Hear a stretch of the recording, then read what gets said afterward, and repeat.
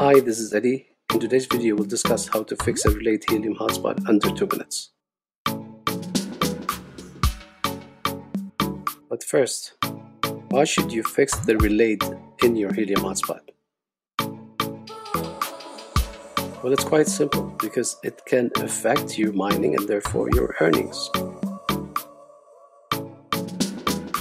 So the question is, how can I know if my Helium hotspot is relayed or not?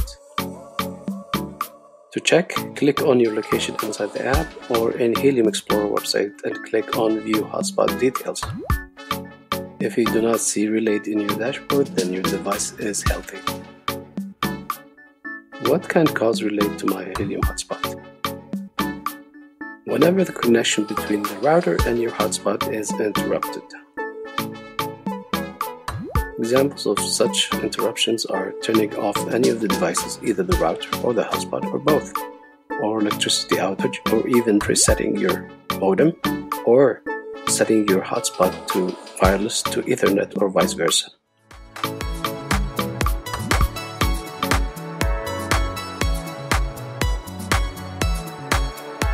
This is your host Eddie, and now let's fix your relayed. To fix it, it has nothing to do with your Helium hotspot. It's actually in your router. But the router is your internet provider. So whether you're on Linux or Microsoft or Windows or Apple, all we need to do is come here. You see this wireless? You just click on it. And if this is what you're using, you're going to have to look for something like says open network, edit network, whatever. It's just we need the network. And what you're going to look for is here is going to be advanced. In your thing, it might be settings, it might be edits. Our aim is to find TCP/IP. So that's what you want. Once you find your TCP/IP, what you need is to copy this IP address of your router and come to your web browser and paste it here.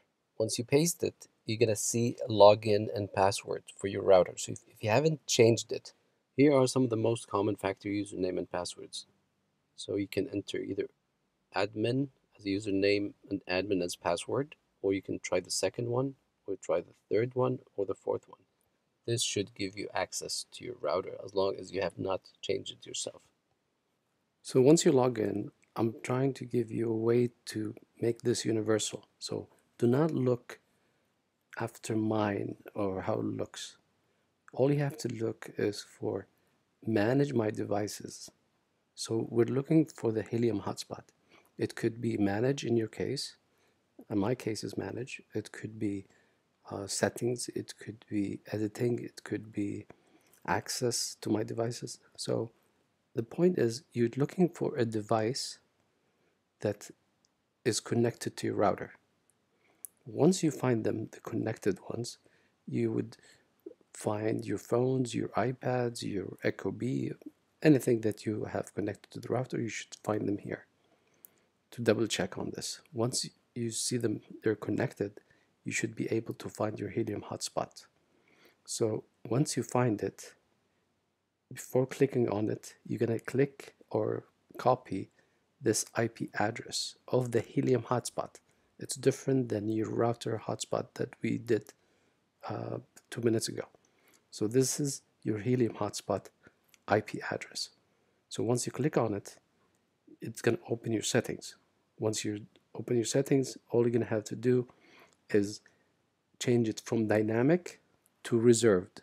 It could be, in your case, static. But anyways, anything that's not dynamic should be reserved or static. And that's what you need. So you click on reserved, then it will show the IP address. Sometimes it doesn't. If it requires, then you copy this IP address over here. And once you're done, you click on save. Then we're going to look for port forwarding. Again, this port forwarding, sometimes it's under advanced and sometimes under network settings. Regardless where it is, we're looking for port forwarding. Once you find it, and it should be with these elements here. So once you find it, you click on it, and then in my case it says create in your case it might say add. So either one is the same thing. So you click on it, and what you're going to do is you give it a name, anything you want. The internal port is 44158. This is something you can copy. This is standard for all Helium hotspots. And the external hotspot is 44158. The protocol is TCP. And once you click on select device, I have this option here.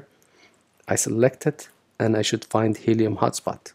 I click on it, and I'm good. If I don't have this, see here it's giving me an option, either select or enter the IP address. So I have both options. Yours might be only select device, or yours maybe says only IP address. So you copy the IP address from the Helium hotspot. Okay, once you're done, you just click save, and voila, you're all set. I just wanted to make sure that this is a universal standard, that you guys look for the keyword names, so you can, regardless of your system, you can actually figure this out. I think this is straightforward once you focus on these keywords.